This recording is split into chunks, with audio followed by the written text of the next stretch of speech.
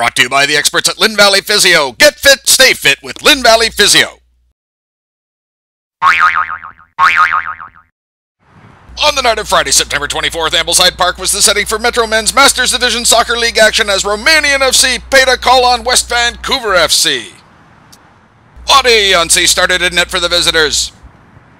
And the home side called on Jason Maras. The first half was a tale of missed opportunities. West Van's Gavin Fry whistled one off the outside of the post in early play.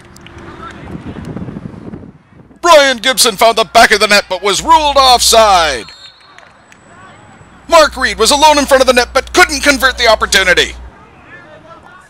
And Martin Best was knocked down at the goal line, but the ref said no foul.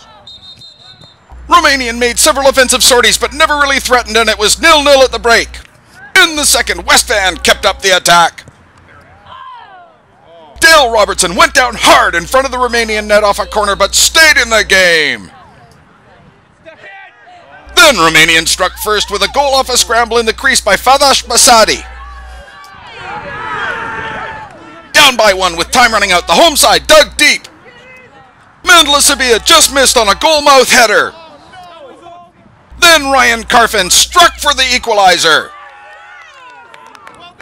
Mark Reed was denied on the go-ahead attempt and the match ended in a draw. Final score, West Vancouver FC 1, Romanian FC 1.